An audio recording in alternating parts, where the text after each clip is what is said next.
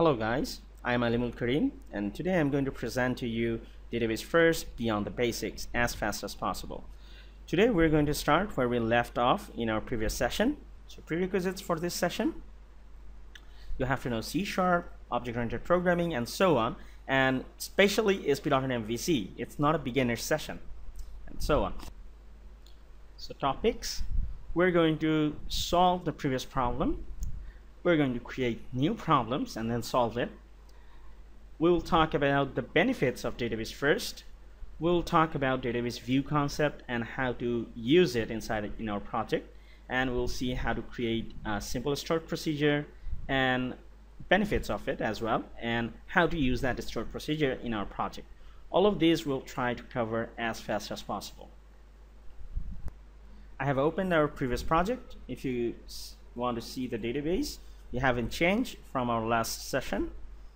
So we have these tables, we have these properties. If you see in our model, we have a problem referring to that if we change any context or anything, the model entity files or class files have been replaced or regenerated. So we have to come up with a solution. The solution is, first go to your properties and then change the update transformation related to false. That's your first thing. Next, what you should do is go any of the folder and then drag your files, and the drag your files means drag the person, the classes that has been related to your work. Let's say this, and then make a folder, give a name that you like. Okay, so we have our files. Now if we try to include that folder, we'll be successful, but if you try to build it, you'll be failed. Now the next task is to delete those contexts. Now to check that if those are generated, you just drag and drop and save it. If those doesn't generate, that means you are fine. So let's build it. We have an error with sysdiagram tools, and to solve that problem, we're going to remove that sysdiagram from our entity. That's it. So let's try to build it again. Okay, so we're having another error, and if we just go to our context, this is our context. So here, if you just remove this one, so now if we build it again, we'll be successful. So let's try it in the browser. So here is the project where we left off. So we have successfully run from our custom code. So if you now add a property to your code, let's say display name,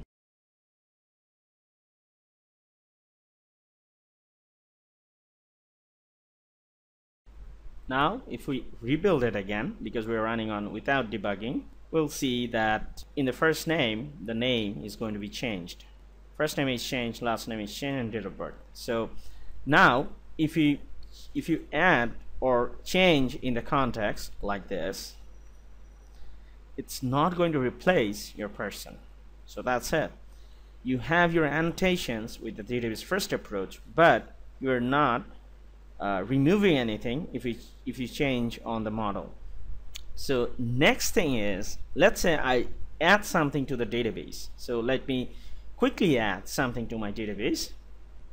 So I'm in my SQL Server Management Studio. If I connect to the local DB version 11, I'll see my database here. So if I go into my database diagram and try to add a new field, let's say address, it should be varchar. I have seen developers always put nvarchar without knowing that what it does. So if you think about it, in maximum cases you do not want user to entry from Unicode characters. So if you don't want that, there is no need to have a nvarchar, because nvarchar is twice the size as varchar. So you should be careful about that. But if the client wants that you should be able to entry a Unicode character, then you should put nvarchar. So other than that, try to optimize it. So if I try to save it as a not null, so I'll be failed because the data will be not null and it will be complaining. So for simplicity, I'm going to choose the allow now. So it's a varchar. So if a varchar have a null, it will be only 2 bytes. But if you put one character, or let's say anything other than null in a varchar, it will be a 50 character size. So it should be, if you have a calculator, it should be like 50 into 8 bits, so 400 bits. And if you add a 2 byte pointer to it, so 2 means 16, so it should be 416 for this one address column. So you have to think about the sizes when you are designing databases. And I have seen the developers who try to develop with the code first, they don't think about those, and in the end result their database become very unoptimized, and the end result is very dangerous. So that's why I really want to point out. So these are the things that I think that a database designer could do in the design time to minimize the design errors. Okay, so now that I have my table updated, so let me add that table or property in my model context. If I just update it, you'll see the address is added. And now what you should do is add a property manually to this class. That's one way to go. But if you have more properties, let's say 10 or 12 or let's say 5, you don't want to write those manually. So what you want to do is get an advantage of automation. So you can have the automation from this add generated item. There you go to the data and select generator, database context generator, whatever you like, and then it's going to create some context as before, but this time you're going to copy paste the properties from the person to your person class. Just select and add that property in your person. So I'm in the person class. Now my job is to delete those 2D files, and these will remove the duplicate CS files, and now I'll be happy. So now you don't have the view generated, so you have to really manually add these things to the view. You have to do it if you're doing code first operation. It would be same. So there is nothing that we could robust the operation. So let's say in the create, we're going to add the field for our address. Okay, so done. So if we just build it, you'll see that there is an address column, but I want the address column to be multi-line, so I want a text area. So to do that, I just go to my address. So if I add a multi-line attribute, and if I build it again, and if I refresh it, you will see that I have a multi-line property. So far we're getting the best of both worlds. We're getting the feature of code first, and we're having the fun of database first designing, where we could rapidly design many databases. But one of the difference between the database first and code first is you could actually work with the production data. So let's say you have application running for 5 years, and the client wants you to design that application from what they have. And one of the fun functionality, or one of the benefits you could get from the database first, is this. And another one about the database first is that you cannot use views, database views, with code first. That's a dead end. But you could use views easily as tables from database first approach, and the stored procedure calling is very easy. However, you can still call stored procedures from code first approach, but if I show you the approach now, it will be much more easier, and you'll see that how easy it is. Before moving on to the stored procedure, I'm going to show you how to create a view first. So right click on the views and click on new view, and then select the tables that you want to display. So in my case, I want to display the employee as the person and a combination of designation, something like that. So next thing, you should know that what's the upsides and downsides of view. So for the upsides, it makes your codes clean. And clean means that in a SQL query, if you want to join these three, you have to include in the link something like that. It's cleaner, but you have to write it on, and in the link they have to join it programmatically, and search goes, and they have to search in the object model and then add those items together.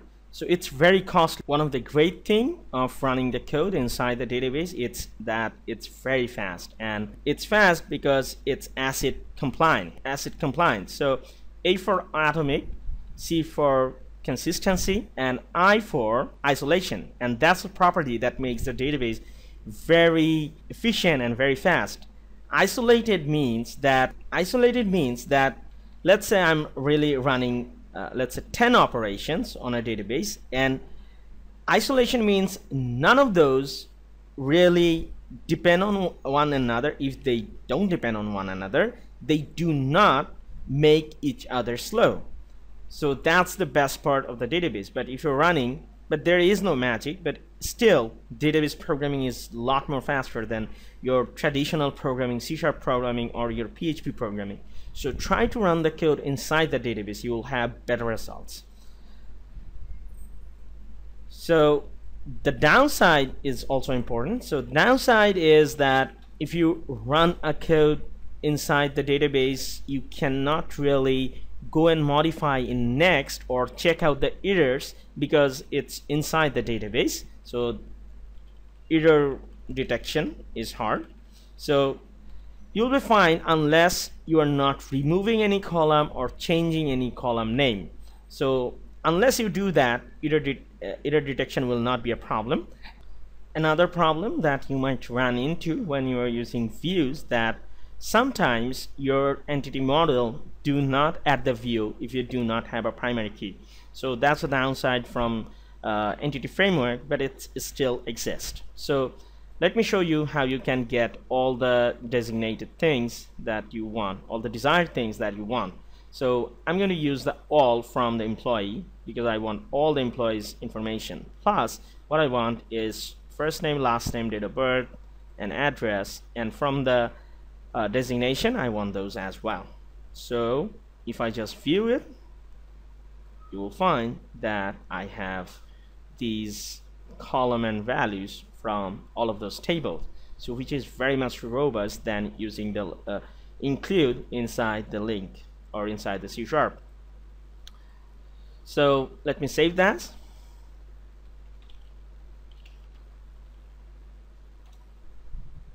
I try to have a convention name where I could find my views with the view name, because view will be act as a table. So inside the entity framework, should go to entity model and use the update database, and this time select this view. So if you have multiple views, it will add it. So again, to have the best results, add the code generation. Now it's a table that is added, so you have to directly copy paste the class file to your folder and then include that inside the project, and then add the class name inside your context. Those three things you have to do if you create a new table. That's it. So now if I want to see the employees in the employees, so if I go to the employees, you'll see that I have a view like this where I don't have any last name or addresses of the employee. So let's say I want to see those. So what I can do is use the link, and for that purpose I'm going to use my view employee controller. Inside the employee controller, I'm going to remove those. Okay, so I forgot to really remove the TT files. So if you do not remove the TT files, you'll have error inside your code. Remove those, try to build it, and it'll be fine. So now I really want to remove those include, and instead of the include, what I really want is use the my view. Once you use the views, once you change the model type, you have to change the model type inside your view as well. So this time our all view should be entity model dot view employee. So we have to do it for all the three things. So let's say I want to improve only the index view. So inside the index, Let me add a few more properties.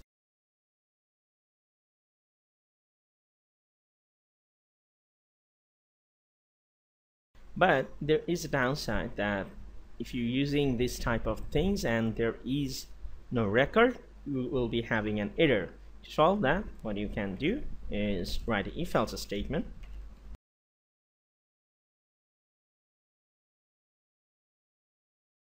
For the whole table, you have test, so there is a less chance that you'll fail. So it's a method.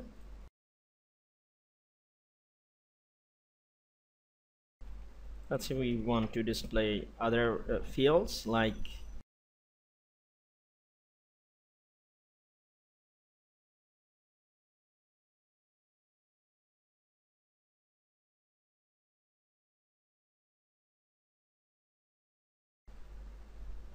address. This one should be address. This one should be designation. Okay, so inside that, yeah, you have the entity employees name. However, if you want to edit the person name from the person field, you could use like this. You could really make HTML link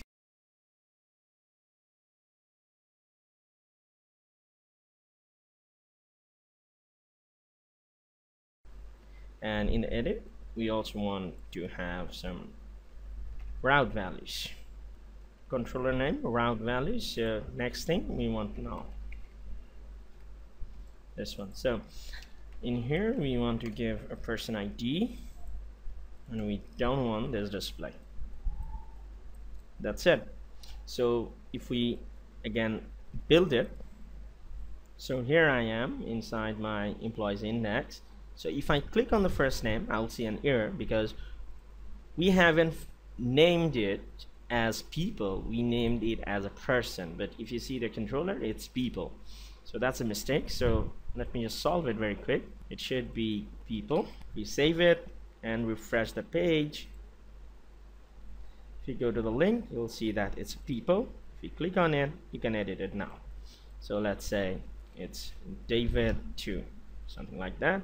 We can exactly see that our names has been really replaced very quickly. So that's how you can maintain your database first application. So another thing that you could really do is make a stored procedure, and another problem could arise. Let's say I add a table, that's a new table, but I'm adding some relationships. So my new table should be new table ID.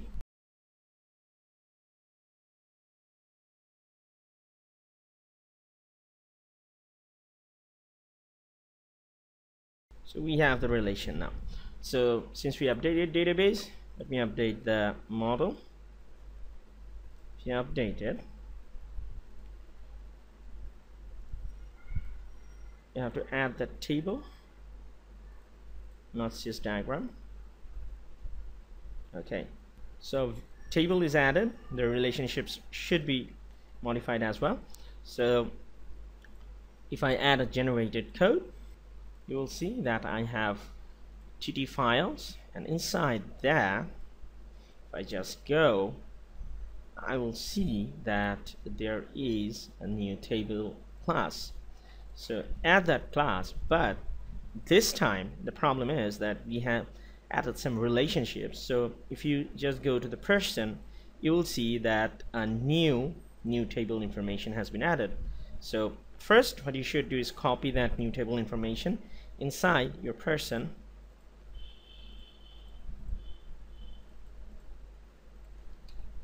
that's the first thing, and the next thing, add this new table, new information inside your person constructor.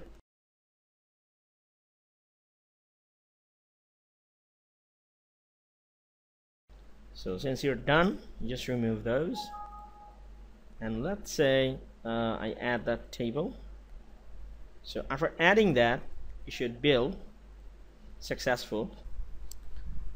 After you have a successful build, the first thing you should try is creating a controller. Any controller will do the effect.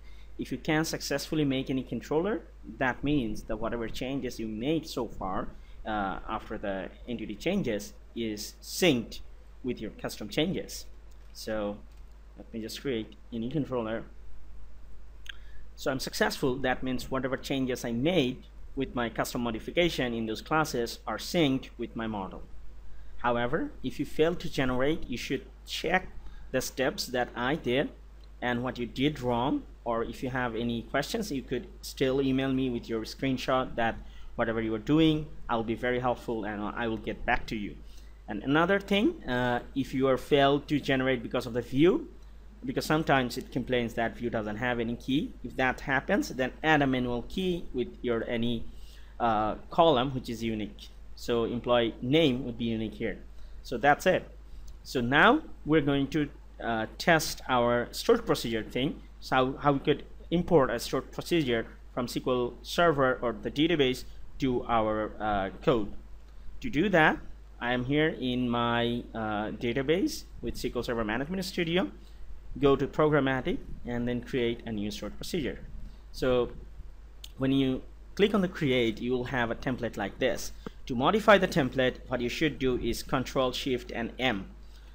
So here the key is also written Control Shift and M. So if you do that, you have an option like that. So write your name, date, and so on. So our procedure would be, let's say, test employees view, something like that. So parameter name, this one should be the parameter name. So it should be search for employee. Let's say varchar 30. So the type should be same as your employee name, or else it will complain that it cannot compare or something like that. So data types should be same. So it's 30, it should be 30 as well.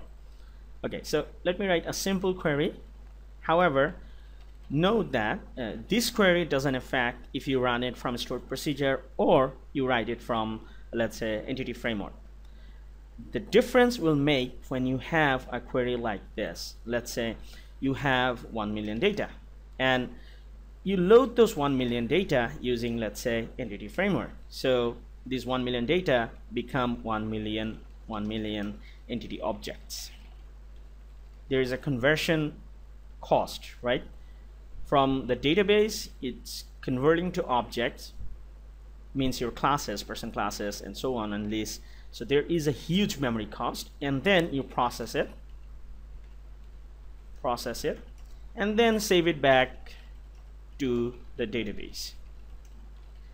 In this process, there will be a huge difference if you use the stored procedure. So if you have 1 million data and if you use stored procedure, you have to use cursor. The idea is cursor. So if you have something to do with it, you Google for cursor, or if you can't find it, email me, I will get back to you. So there is something called cursor. Cursor is, let's say, 10 times slower than a regular select query. That's fine. That process may be you can guess that that's 500 times slower than this process. So cursor is 10 times slower than a regular select query inside database, but it's still faster than what you are going to do with the entity framework or something like that. So what you could do, use cursor, select your data and process it and save it inside the database. It will be huge fast. Trust me. Okay, so we're here to make a simple query. So let's say we're selecting from view, employee view, and we're selecting based on the first name. First name, let's say like. It's not the best query ever written, but I think for the demo purposes it will work. So something like that I've written. So if now I save it, execute it. If I now refresh inside my stored procedure, I'll have a stored procedure. So now if I try to run the stored procedure, I go there and go to the execute, and if I parameter 2 should be removed. Okay, so it should not be saved, so you have to write alter and execute. Now if you just go to execute, if you write, let's say, David, you'll see that one result is return. So there is another thing when you run a stored procedure, that it returns a return value. So most of the time when we query some complex data, and the most developers return a single value. So let's say you got a top query, let's say you did a top query where every result will be single. So what you could do, if you have multiple variables, you could write those variable names with your column name. So those variable names will get your column name values. The idea is, let's say you have a return result, let's say it's a number and we're saying it that it's 1. So execute it. So if I now execute it again, let's say with David, I will have a return value of 1. That's fine. But in entity framework generating method, you will see also a return value type. But if you use that return value to expect some results, you will be very frustrated because it doesn't return any value inside the entity framework model. So if you use the entity model generator and generate that stored procedure from this query, and if you're expecting that return value, you will be really amazed that you didn't get it. So the idea is, if you have to return some value, what you can do, you use the select again. So whatever the last select statement is, you will get it. So what you can do is, let's say I'm getting 1, so you could really name it as return custom value or whatever. Return value will be as fine. So whatever you name it, let's say I have altered the query and let's execute it with David, and as you can see that the regular return result is 0, but return custom is 1. So when you are dealing with entity framework model generating, you should always use something like that select statement. Otherwise, you'll not get the expected result. So for our case, we just want this entity result return. So I'm inside Visual Studio in my model, entity model. So here you click on the update from database, and inside that, if you go, you'll see the stored procedure that we have just created. So you hit on finish. Now if you just click on properties, you'll see inside the model there is a stored procedure called test employees, and at the same time it also creates a function and also create a type, complex type called test employee result. You could really change that by going to by clicking on the function import. You could really change that, but I suggest you not to. If you want, you could change the name, or you could also really see the complex type, that what it is or what it's going to return. You could also create a new one if you like, but I suggest whatever it is, keep it as it is. It's the best one. Now if you just right click and select add code generation and select EF6, create a database context from T4 templating, we'll see that there is a test employee view result. To get that, we'll go inside and we'll copy and paste it inside this folder. Now the next things are very simple. You have to go through the context and add the context method. Since you are using a stored procedure, it will create a method, and copy that method inside your context. That's it. So there will be no let's say join like this. There will be a method. So now the step is delete those. So we're done, but we have to import that in our project. So now what we want to do is go to new table, controller, new table, and rather than displaying the new table result, we're going to show the stored procedure result. So it will expect for a person to search for, let's say David. So now we have to modify our views or views model information to display those data. So I will do for the one, and you will try the rest as your assignment. So inside the new, I'm going to pause the video and modify the index CSHTML. So I have changed the model from test view result and add the first name only. Let's say add the last name as well. You could do really very complex things with a stored procedure, and it's very fast, as we have told. So let me just show you the view in the browser. So if I go to the new tables / index or new tables only, I'll see that the David is here. So let's say we add another employee. Let's add an employee. First we have to add a people or person. So let's say the person is also David2, last name is David something, 111 address, something like that. So let's next thing, add an employee. So David2 manager, something like that. Save. So we have 2 Davids. So if I go to new table, I'll see 2 Davids. So that's it.